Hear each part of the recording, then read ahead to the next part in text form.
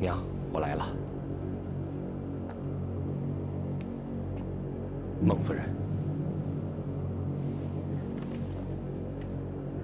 林老太太，我奉我们团长之命，参加葬礼，听您的吩咐。我逆子丧事，怎敢惊动王团长？夫人，我是来给林老太太做主的。来者是客，小慧，给苟连长上个座。哎，等等，夫人，我们团长听说你们家棺材里是没有公子的，咱们陇中有个规矩，棺材是不能空着出去的，要不你们家还会死人的。所以，我们王团长特意派我来送一个小小的礼物。来，把这个死狗装进去。等等，怎么这件事情没有通知我呀？对不起，公子，这是您的老丈人，王团长事先吩咐过的，怕你们家不同意，所以事先没和您说。但是，我们务必按王团长说的办。对不起了，娘，这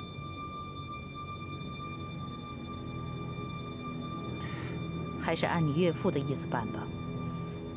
把死狗装进去。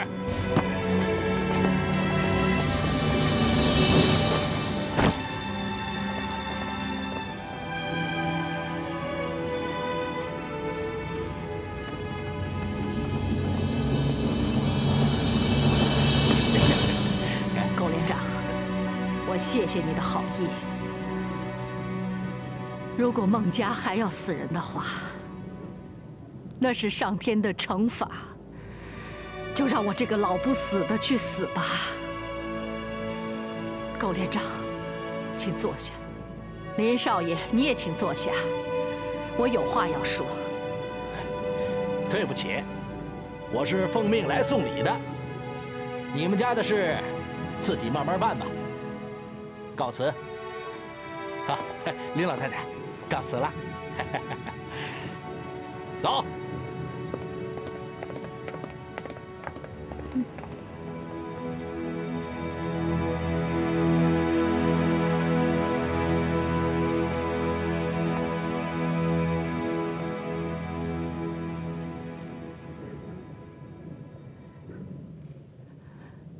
各位父老乡亲、街坊四邻们，我那不孝的儿子孟祥和，6年前抛下了刚刚结婚的媳妇，不辞而别了，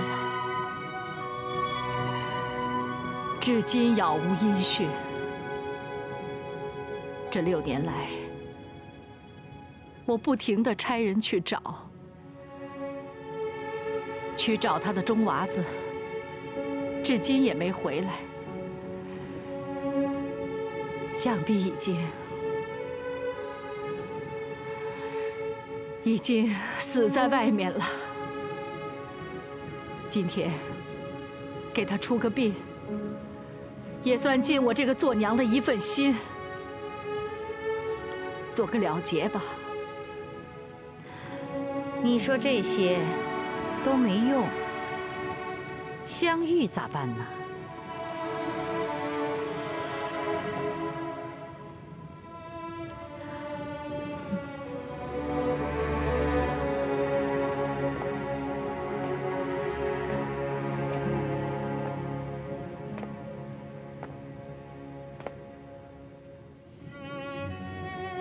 香玉，娘对不起你，孟家对不起你。让你守了6年的望门寡，如今祥和已经死了，你也解脱了，你走吧。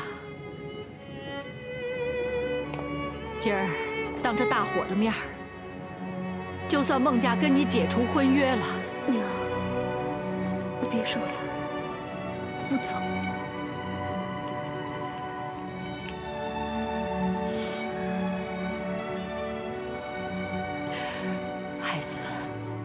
我知道你是个孝顺的孩子，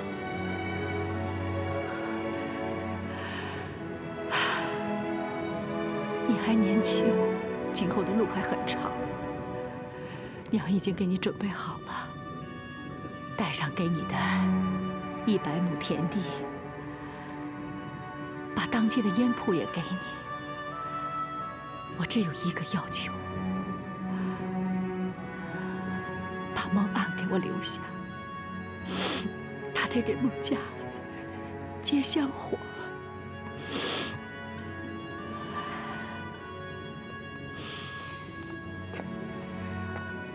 亲家老爷，哎，您看怎么样啊？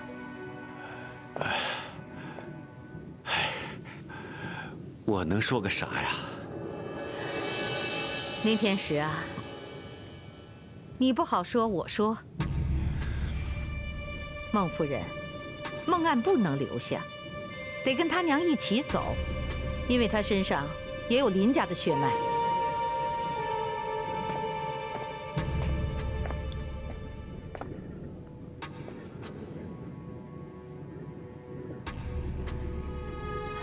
林夫人，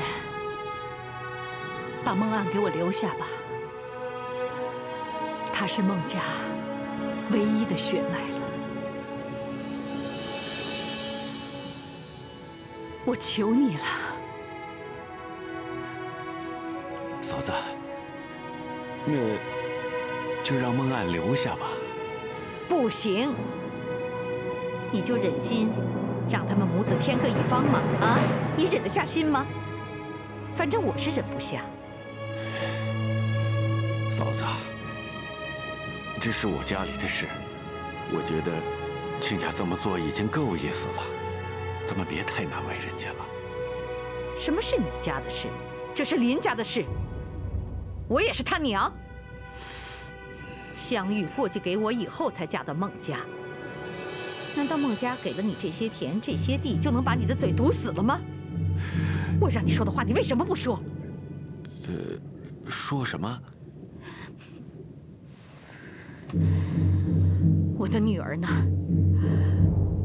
我的女儿就这么白白的离开人间了吗？娘，这时候你怎么提姐的事儿啊？怎么不提？他们孟家要是不逼婚，你姐姐她会白白的离开人间吗？林天石，我告诉你，我的女儿是为了给林家争口气才死的，他们孟家必须赔偿。孟夫人，你说是不是这个理呀？林夫人，那你说该怎么办吧？只要能把我的孙子留下。孟夫人言重了，我们林家是诗书人家，不会漫天要价。林家只要金银滩上的500亩烟田，怎么样？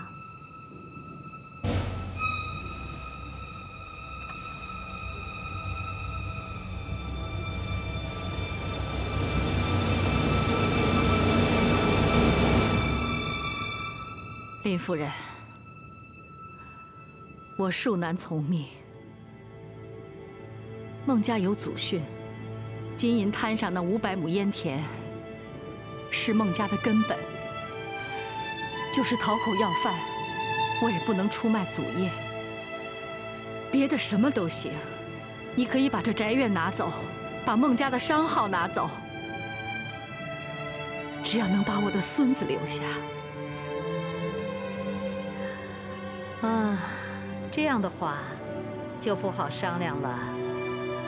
你们孟家有祖训，我们林家也有祖训呢。哎呀，嫂子，这都是亲家又是街坊的，别太绝情了。什么叫绝情？你忘了林家祠堂里的耻辱碑了吗？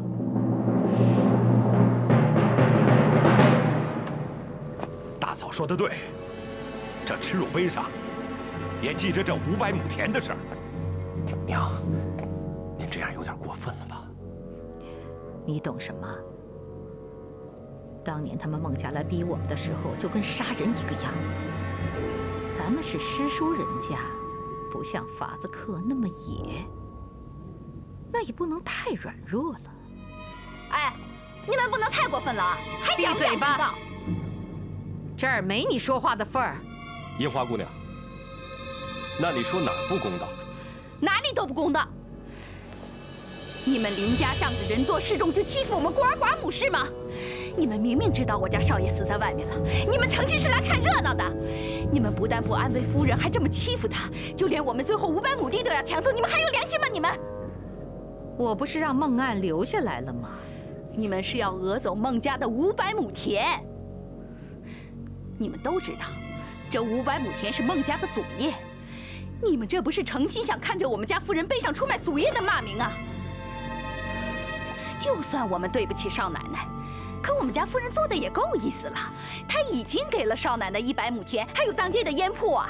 你们还想怎么样？说句难听的，不就欠你们林家一个姑爷吗？哼，甭说那500亩田，就是那100亩田，换10个姑爷都够了。你是谁呀你？啊？一个下人，一个使唤丫头，在那滔滔不绝地说。看呐看呐，孟家连个使唤丫头都这么猖狂，少条失教。林夫人，现在是在孟府，不是在你们林府。马樱花，你让我说完，夫人。林夫人，如果您要耍主子的威风，请回林府去，少在这儿撒野。马樱花，别放肆！现在是在对我娘说话，知道吗？胖子，你把他给我拖下去。樱花，你们别拉我！哼。对了，你们不要把事儿做得太绝了，小心遭报应。还真有法子刻的遗风啊，连使唤丫头都这个样。嫂子，嫂子，孟夫人，今天你就给我一个答复吧。要么我把人带走，要么你就归还我们林家的500亩烟田。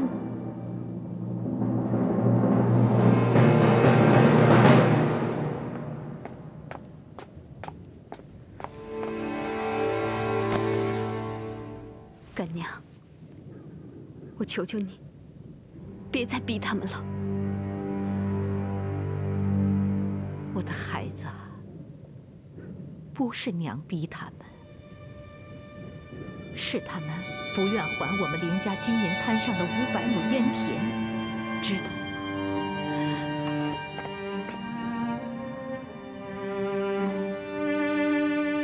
起来。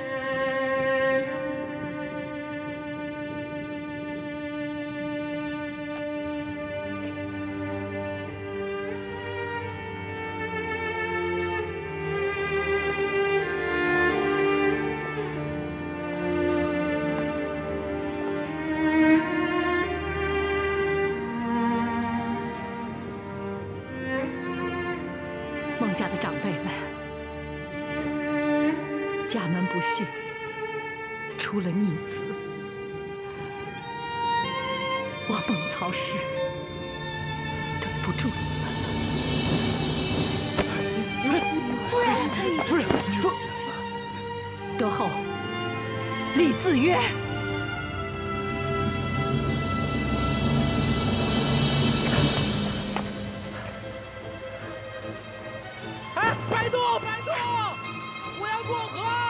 我的羊皮筏子坏了，渡不了了。啊，坏了！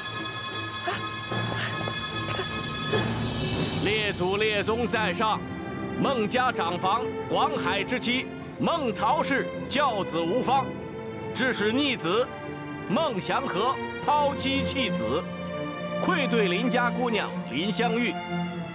为保住孟家血脉，只好将金银滩的祖业赔给林家。如此行为实属无奈之举，求列祖列宗及所有孟家的亲朋宽恕。不孝媳妇，孟曹氏泣血叩拜。印章。是夫人。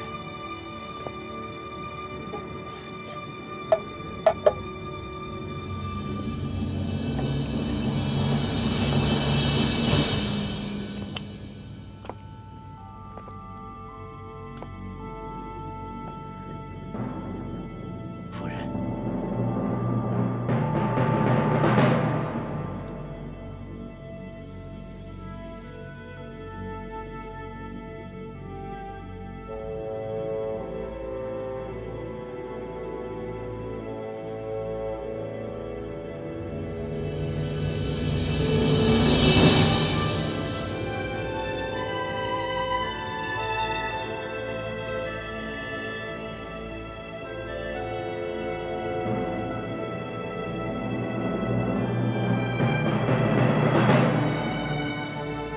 仗就这么难吗？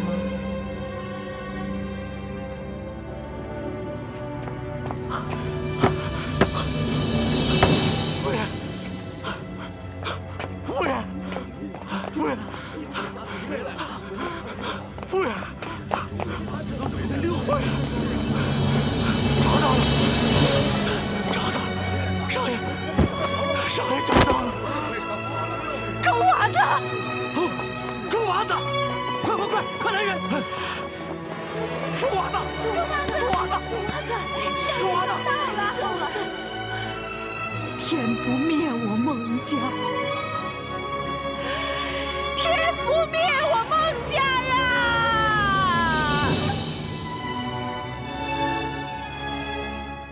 周娃子，周娃子，醒醒啊，周娃子！闪开，夫人，夫人。 石太医，赶快把他救醒！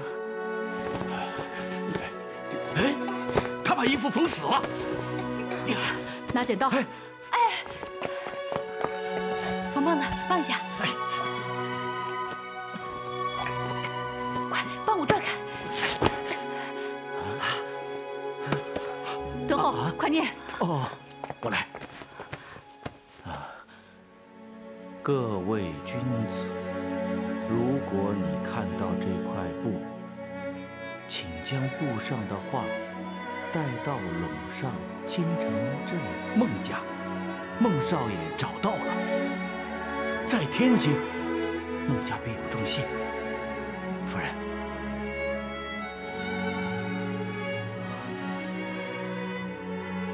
义士哦，对了，夫人，刚才听朱贵说，河上封渡了，钟娃子是冒死游过来的。钟娃子，钟娃子，从你姐姐离开了人世以后，我连药铺的门前都不敢经过了，因为我这儿有亏。 当时要是不答应你爹，你姐姐也不会吞砒霜。大姐不是生病死的吗？怎么会是吞砒霜啊？那个时候，林家为了顾全自己的面子才这么说的。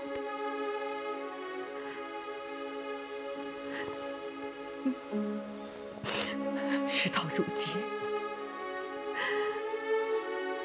我也应该把真相告诉你了。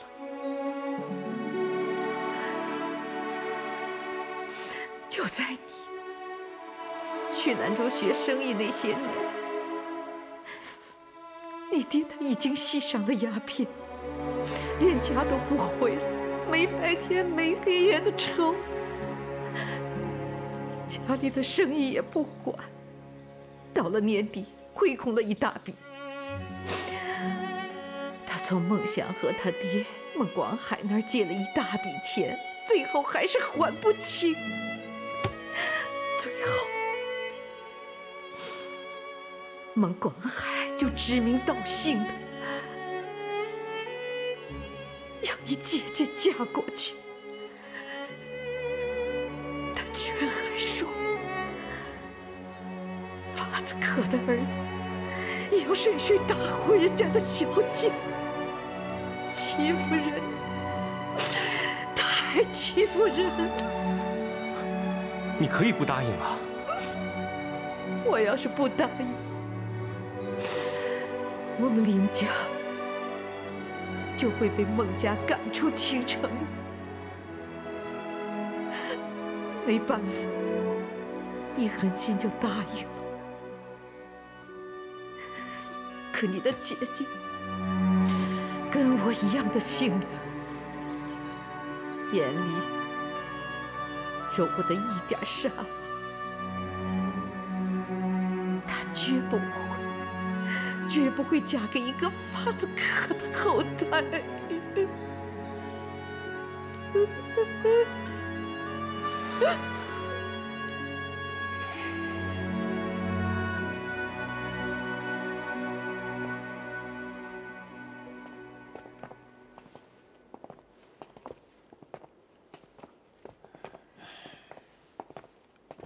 亲家老爷来啦！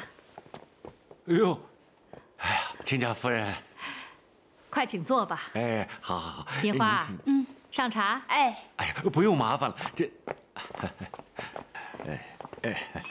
坐这儿。哎，坐这儿。这，哎，好好好。亲家老爷用茶。哎，好好，麻烦了。哎呀，亲家，我是来打听一下祥和的事。那钟娃子他醒过来没有啊？醒过来啦。哦。他说啊，祥和现在在天津，过些日子就回来啦。哎呦，这老天爷保佑啊！哎呀，那他是怎么找到祥和的呀？祥和当年是从黄河上走的。对呀。他就一直沿着黄河找啊，一边讨饭，一边打听，一直啊走到了黄河的尽头。后来呀，到天津，找到祥和了。哎呦，到天津了。是。亲家，祥和找到了，您该放心了，给您道喜呀。同喜呀。相遇的苦日子也熬到头了。是啊。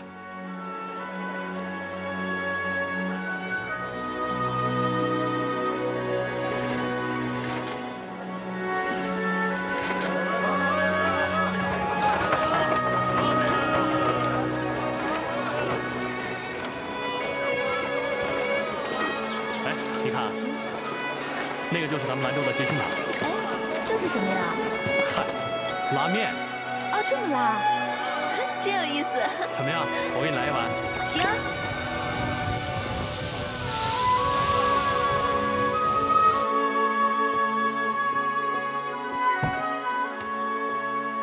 二位休息好啊，谢谢啊。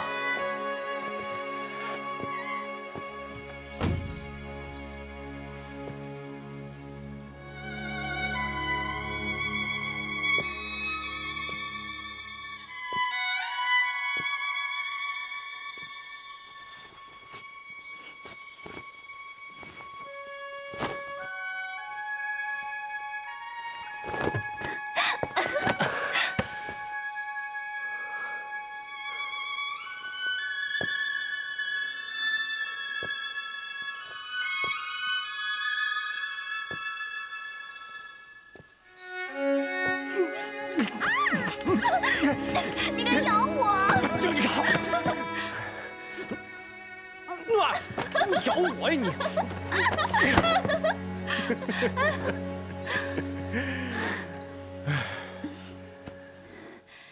祥和啊，你说这算我们的蜜月旅行吗？你说呢？我觉得应该算，这一路我特别高兴。我儿子孟祥和找到了，很快就回来了。恭喜夫人！可是，我想说的却是钟娃子。钟娃子为了找少爷，可以说历尽了千难万险。你们想，他就靠着一双腿，靠着讨口要饭，找遍了黄河的两岸，上到包头，下到山东，黄河入海的地方，险些把命都搭上了。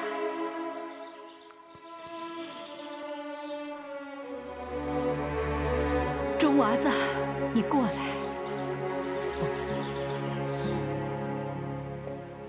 在这儿，受我一拜。夫人，您这是折煞钟娃子了。来，快起来，快起来。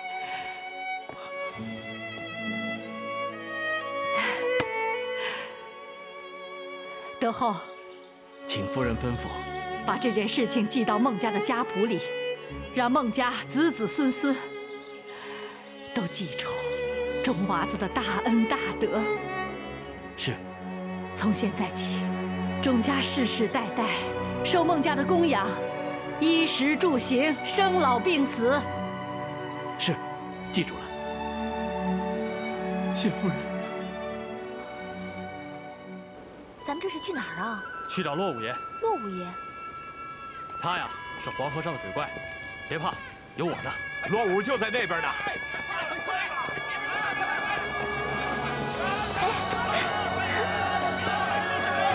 哎，他们在干嘛呀？他们这是在玩赶羊入圈。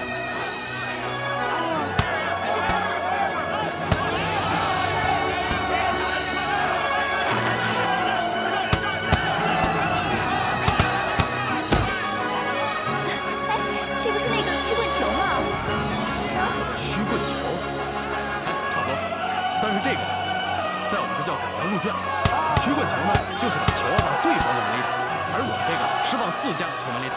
打进的越多，就说明赶羊进圈越多，就是胜者。啊，抢羊啊！对对对，就是抢羊。哎呀，小时候天天玩这个。哎，快看快看！哎呀，哎，你看！哎呀，你给我让开！你让开！让开！你让开！快看快看，快进了！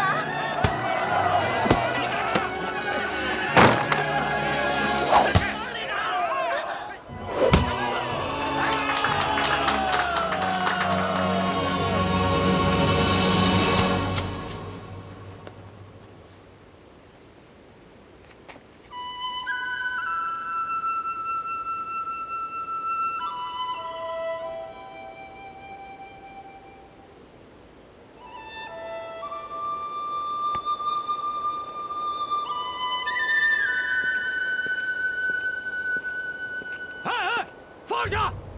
放下！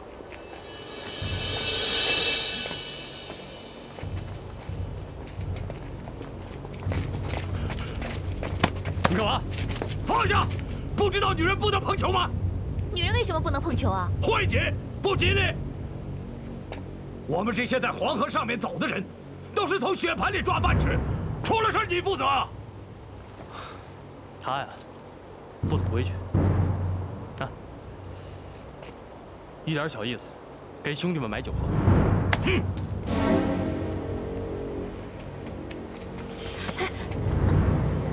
是我不懂规矩，我向你道歉。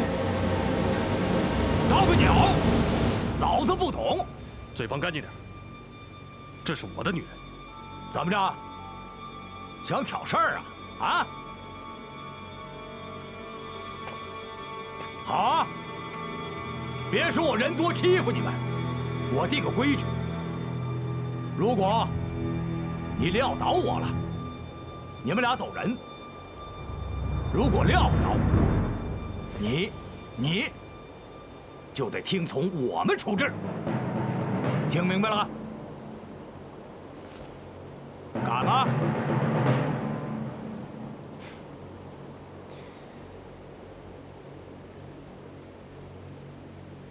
你说呢？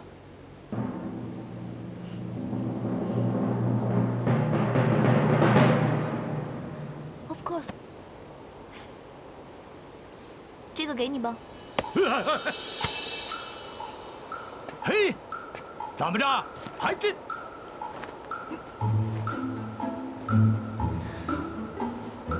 我知道，5米外等你，小心哦。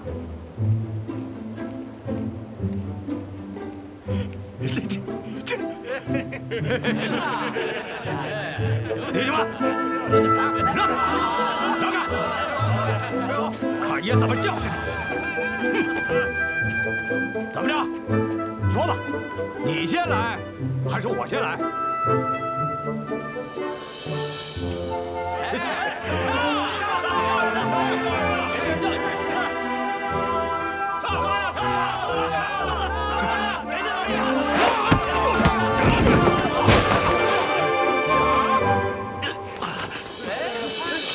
别过来！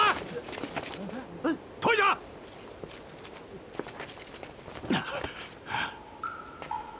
小子，可以呀！弟兄们，看我怎么收拾他！收拾他！对，站着！嘿！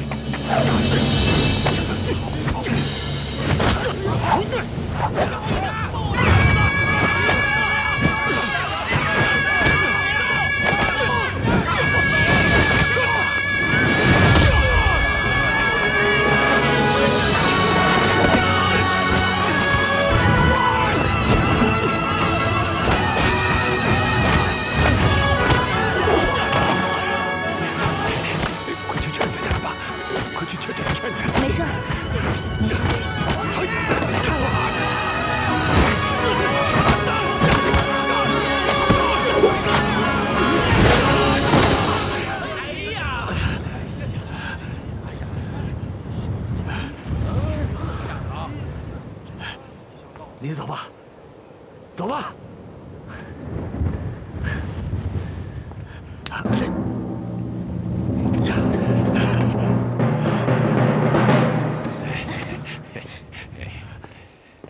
怎么样？我跟你说没事吧？你男人真厉害。你是青城人？你怎么知道？你没跑啊？算你猜对了。不打不相识，我也是青城人。老哥，对不住了。哎呀，咱这一代还没有谁能把我落伍撂倒的。你就是落伍爷，失敬失敬。你这个朋友我交定了，走，我请你喝酒去。走走，丁月，跟咱们喝酒去。你真厉害，兄弟。哎。来，怎么了？哎呀，这女人去了不方便，这是咱这儿的规矩，你又不是不知道。啊，行。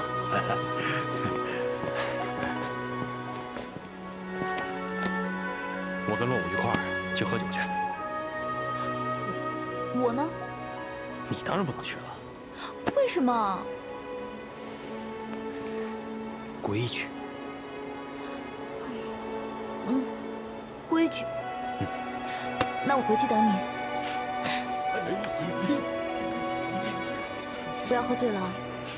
放心吧。哎，落伍爷，走啊！哎，走，弟兄们，喝酒去。少爷回来是大喜的事儿啊！杀头猪，哎，宰5只羊，再开坛子酒。让大伙儿也乐呵乐呵。嘿，大伙儿，谢谢夫人了，谢谢夫人。咱们全体啊，给我这兄弟敬一杯。好，来，你的媳妇儿真的是美呀，哎，就像教堂里的嬷嬷一样漂亮。说实话，骗来的。嘿，你瞧你这话说的，怎么能是骗来的？那是我从洋人手里抢过来的。瞎说，抢来的，我不信。啊，真的。来一桌。我刚到法国那会儿，兜里没钱啊，就在一个咖啡馆里做工。丁月天天去这个咖啡馆看书，那天就来了2个洋人，非要拉着他跳舞。他不肯啊，结果对他动手动脚，我上去就把这2人揍趴下。过瘾，痛快，过瘾！警察把我抓走了。哎，那后来呢？后来啊，是人丁月到警察局把我给赎出来了，又把我在学校欠的学费给补齐了。再后来啊，我们俩就好上了。哎呀，你可真有福气啊！哎，咱的兄弟媳妇真不错。来，能认识就是缘分啊！干杯！干！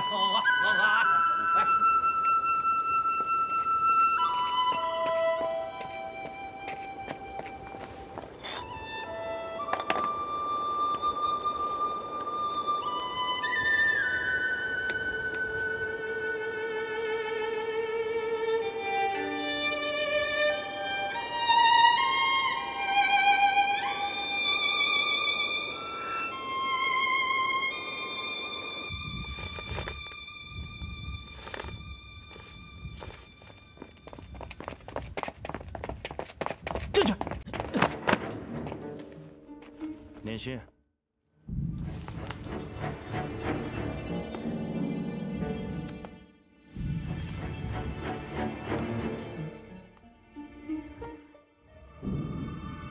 大掌柜的，这信我不能念。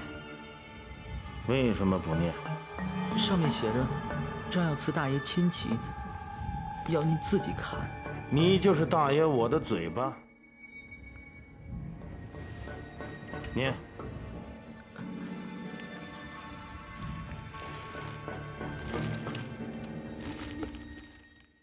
走兽一只，姓孟名祥和，青城人士，携一外地女子回陇，请将其女子击毙，知名不具，火药费1000大洋整。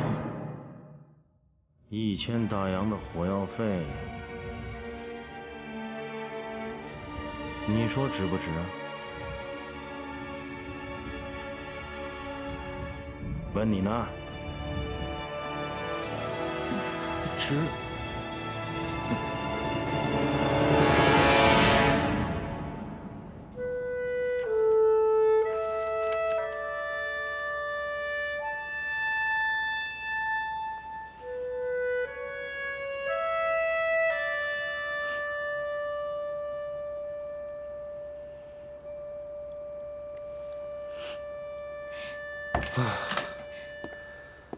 哎，回来了。啊。怎么喝这么多酒啊？喝得多吗？他们灌你酒了？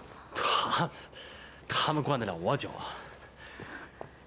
是我把他们灌多了。那你们真成朋友了？什么叫真的？成朋友了，那肯定是真的呀。那他们怎么没送你回来啊？不行啊，在我们青城镇，喝完酒不能让人送。为什么？因为，谁要是让人送，就说明他喝多了，知道吗？死要面子活受罪。谁死要面子？唉。你们这儿的人挺怪的。今天我在回来的时候，有个人一直跟着我。啊？他问我明天你是不是要做羊皮筏子回去？哎，那你怎么说的？你们这儿的人规矩那么多，我可不敢乱说话。委屈你了。嫁鸡随鸡，嫁狗随狗。哎，这话怎么说的？谁是狗啊？哎，干嘛去？给你倒杯水。我不喝。嗯，别动。怎么了？嘘。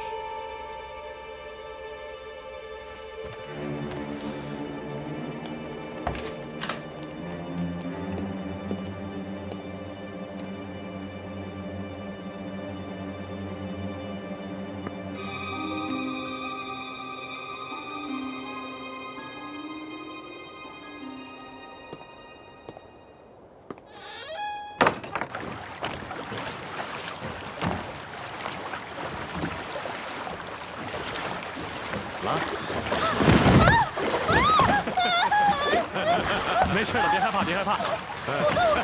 高安妈，我不做了。没事，少奶奶，别害怕，别害怕，我就是齐天大圣，黄河呀，他冲不了我的，放心吧。没事。丁月，我说你说你天天嚷着做法子，来，1、2、3，天天嚷着做法子啊，这一到法子上就害怕了。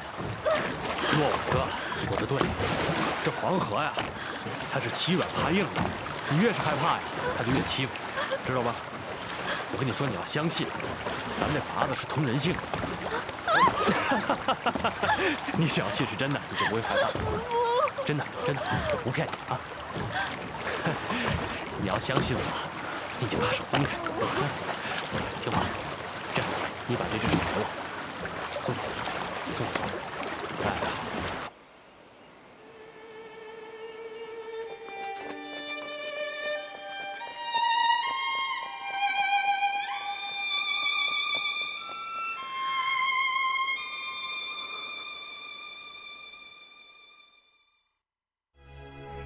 像